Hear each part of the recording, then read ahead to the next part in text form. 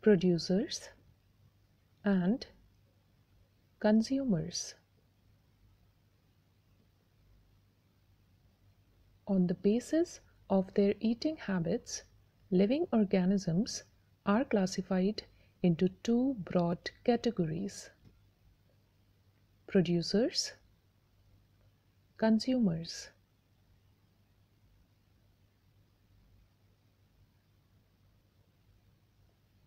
Let us study about producers. Producers can produce their own food. Only green plants come under this category. Green plants can produce their own food by using sunlight, air, water, and minerals. They use this food for their growth, and the extra food is stored in the form of fruits and vegetables.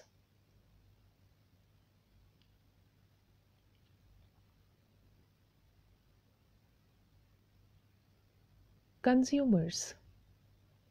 Consumers cannot produce food, and so they depend on various sources of food. This category includes all animals and human beings.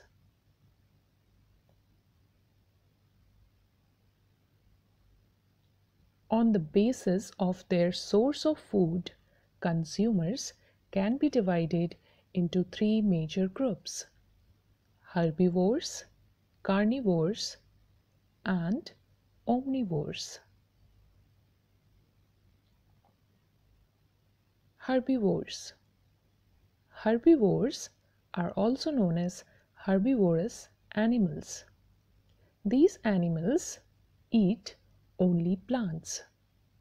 For example, cow, goat, sheep, and deer are some herbivorous animals.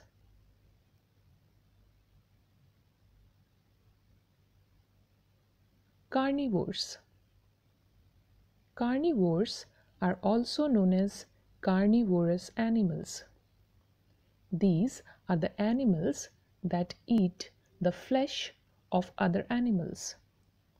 For example, lion, tiger, and wolf are some carnivorous animals.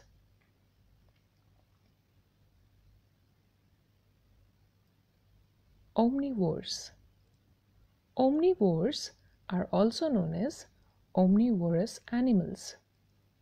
These are the animals that eat both plants and animals as their food.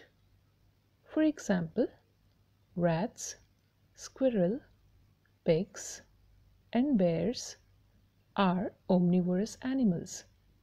Human beings are also omnivorous.